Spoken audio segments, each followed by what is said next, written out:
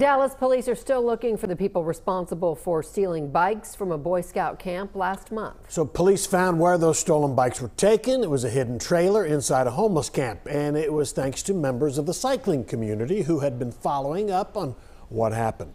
Fox 4's Peyton Yeager live in Dallas tonight with the story. Peyton.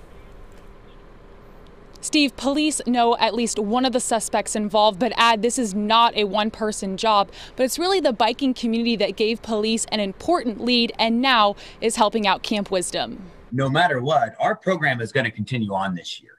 Camp Director Scott Arrington hopes to keep his promise this summer with more than 100 kids signed up to earn their cycling badge at Camp Wisdom.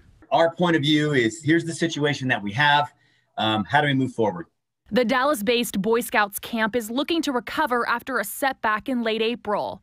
The camp's bike barn was burglarized in the middle of the night, going from a room full of equipment to barren walls. 23 out of the 30 bikes inside were stolen. When they stole $20,000 worth of bicycles, that had a big impact on our program. According to Dallas police, a few days later, one of the stolen bikes was listed for sale on social media.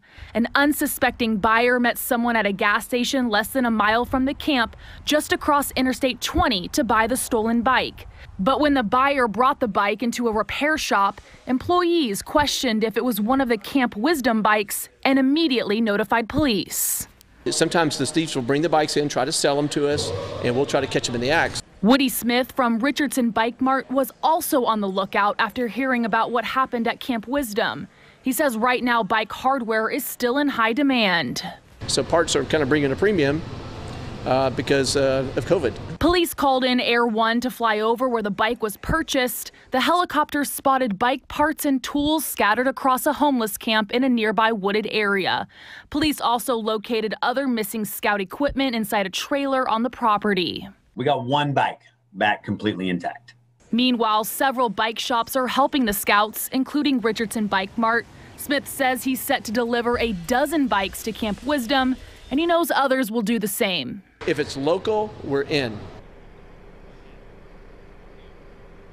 Other items have been stolen from Camp Wisdom over the past 4 to 6 weeks. That's why they are installing security cameras on the property. And as of right now, no one is in custody for the specific case.